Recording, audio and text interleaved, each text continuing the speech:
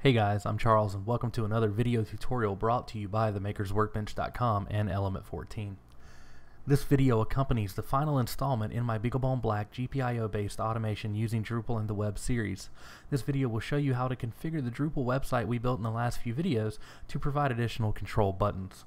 Before we get started, we need to do a little back-end work and install a few new modules.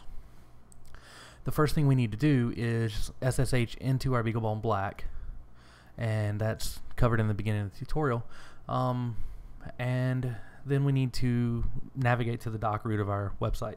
So we'll just cd for change directory /srv serve tripdub and then bb autocomplete. bb.news would be the directory, and then htdocs is our doc root. So we are going there. That's our web doc root. From there, I'm going to show you really quick the modules we need to install. Basically, we need to install one module called Field Collection, and what Field Collection does is lets us bundle fields together and then reuse them as a group. It'll make a little more sense in a few minutes. The next module we need to install is the Better Formats module, and basically this allows us to set a text format per each field, and it just makes life a little simpler and easier. So to do that, let's go back to our terminal, and you just want to type drush, drush, drush, dl for download, and then the module name. The first module would actually be the module name would be field_collection. So if you want to just check out that module, just go to drupal.org/project/field_collection. And once you have that installed, go back and redo it, the same thing for the Better Formats module, which can be found at drupal.org/project/better_formats. The project name is better_formats, and that's what you would want to put in the terminal. Once that's done, you can just enable both of them by typing drush en and then better_formats and space field_,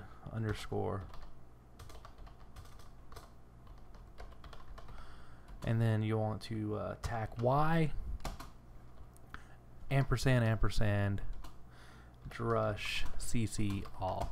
Basically what this does is it downloads, or it enables Better Formats and Field Collections, and it just automatically injects the y for yes when it asks if you really want to enable them. And once that's done, it returns a line for drush cc all, which clears all the caches. This basically just makes life easier again and prevents us from having any errors due to something being cached. Once those are installed, you want to come back to your site, and basically what we're going to build now is this page, our automation demo page. So you can see I have control buttons for several things, but before we do that, we need to finish our back-end work, and we need to go to hover over structure in the add minimal menu, and come down to content types, and we're going to edit our basic page, and we're going to manage the fields. So I already have one of these built, but I'm going to show you how to rebuild it really quick. So here at the you'll see a buttons field, and it's actually a field collection field type, so we're going to recreate that. So we're going to type in add new field. We're going to buttons 2, and we're going to edit the machine name because we already have a field_buttons. So actually we don't have to edit the field name, it's already done. So the field name is buttons_2. Select the field type, field collection, make sure that embedded is the widget, and save. And we're going to have a few settings we have to change once this saves.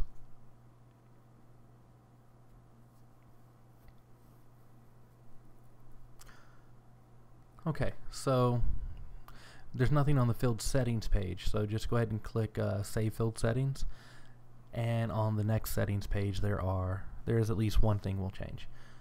So on our basic page settings, leave our label the same.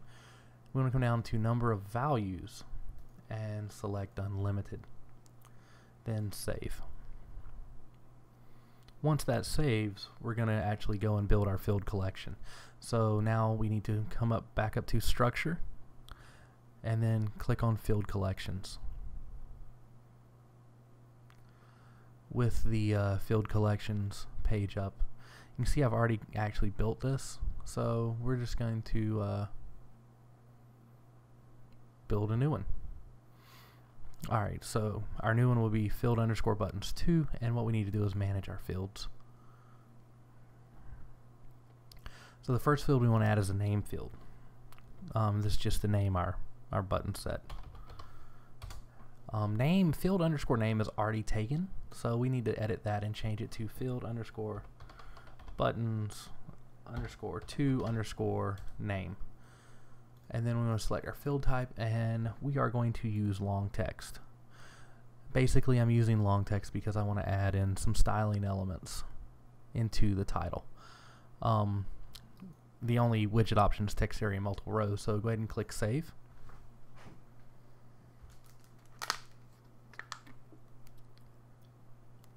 You'll see we have no field settings, so go ahead and click save. And on the basic page field settings, what we want to do is leave our name the same, but now is where we want to change our filtered text. So this is where the text format stuff we installed earlier comes into play. So click under text processing, click filtered text, and then click limit allowed text formats, and we want to set this to full HTML. Uncheck filtered, plain, and PHP. And then we want to set our rows to 1, and we're good to go there. Go ahead and just scroll to the bottom and click save.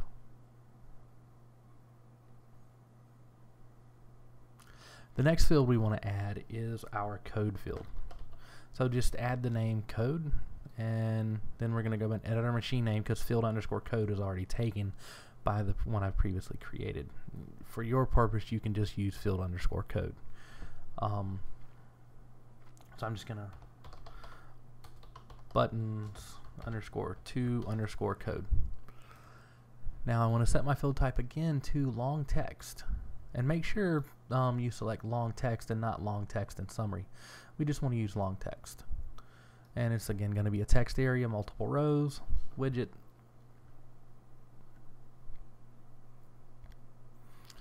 and again there's no field settings, so we just click save field settings, and it's going to take us to the advanced setting page. Here there will be a few changes we need to make. Again, we need to, under text processing, select filtered text, then click limit allowed text formats, and we want to set this to PHP. So uncheck filtered HTML, full HTML, and plain text. And we want to change our rows. We want to go from 5 rows to 25 rows. This just makes viewing the code easier. Leave our number value set to 1 and click save settings. So that basically just created our field collection bundle, and what we'll do with this is we'll be able to add multiple code sections to our website, and it will have the name field and the code field attached to each little section we do. Since I've already created this, I'm actually going to go in really quick and delete the one we just created, just to clean things up a little.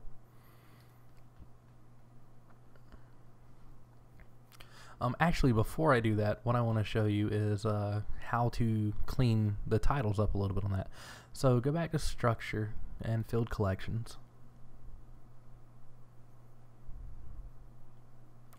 and then we're going to click manage display on our field underscore buttons underscore 2. And you want to come in here for your name field, and under label you want to select the drop down and click hidden.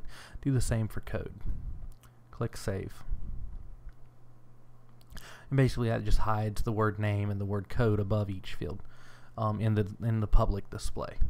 So now we can actually come up here to structure, content types, basic page, manage fields, and with that done we can delete this one. Do not delete this yourself. I'm just deleting it because I have multiples now.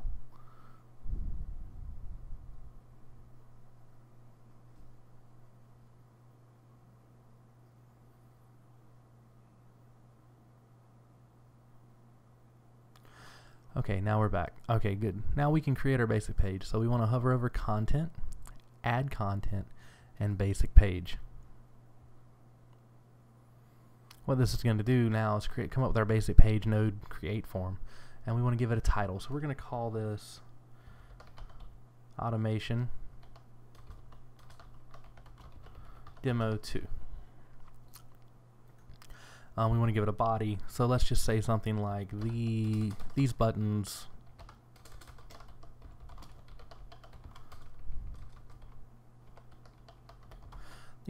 control the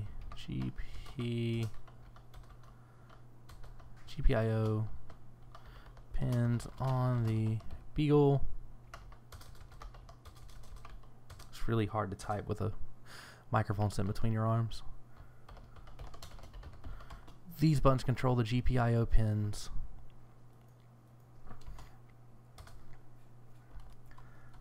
and these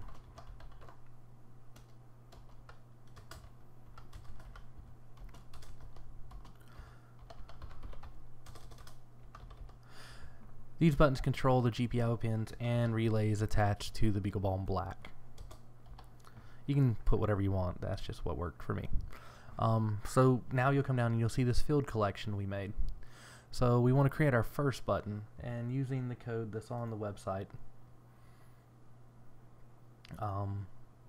that's on the tutorial, we'll actually create our button. So the first thing we want to do is give it a name, and the first one's going to control an LED, so we'll wrap it in H2 tags and then call the name LED control, and then close our H2 tags.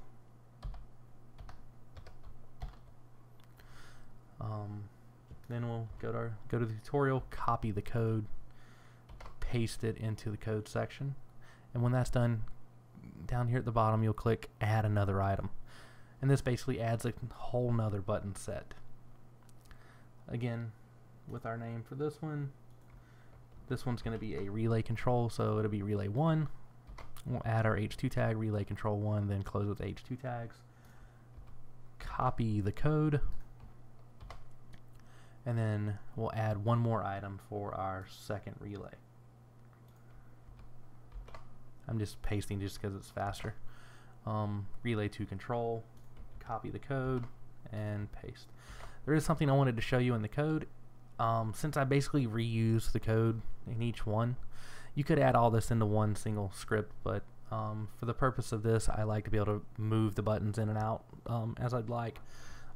So the easy thing to do is just create these new code sections and paste each code for each specific button set in its own thing. If you copy and paste the code, there's a problem that arises. If you copy and paste the same code, there's a problem that arises. You have to change the variables. So here you'll see I changed LED set off and then LED set on, and then you come down in here into actually more of the code down here at the bottom, and it's LED set on, LED set off. I did the same for the relay, so it's relay 1 set off, relay 1 set on, and so on and so forth. Just make sure if your code doesn't work that you've changed your variables so that the triggers aren't actually running or triggering the same event across all the code on the same page. I actually ran into that problem and felt kind of noobish when it happened. So with this done, let's come down here and give us a menu item. We'll call this Automation Demo 2. Make sure things are published. Actually, before you make sure it's published, come down here and set your weight to something lower than 10, because I think we went to 8 last time. Then make sure it's published, but we don't want it promoted to the front page. Then click Save. And as this saves, what you'll see is you'll see that the pages come up, and we have 3 sets of buttons. If we click the LED on button, our LED comes on. If you click the LED off button, the LED goes off. If you click relay 1 on, relay 1 turns on. You probably heard it there. Click it off and it turns off. And to test again, we'll check relay 2. Relay 2 clicks on, relay 2 clicks off. That's about it for this tutorial. Follow along on the whole series, and if you like what we're doing, or you like our channel or whatever, just click subscribe. You can follow us on Facebook at facebook.com/makersworkbench. On Twitter, we're at twitter.com/makersworkbench, I think. Just at makersworkbench works too. Head over to Element 14, check out the full tutorial, give us a thumbs up there, leave a comment. We always want to know, if you like what we're doing, if there's something we could do better, or there's something you want to see us do, let us know and we'll do it. Thanks for watching and have a wonderful day.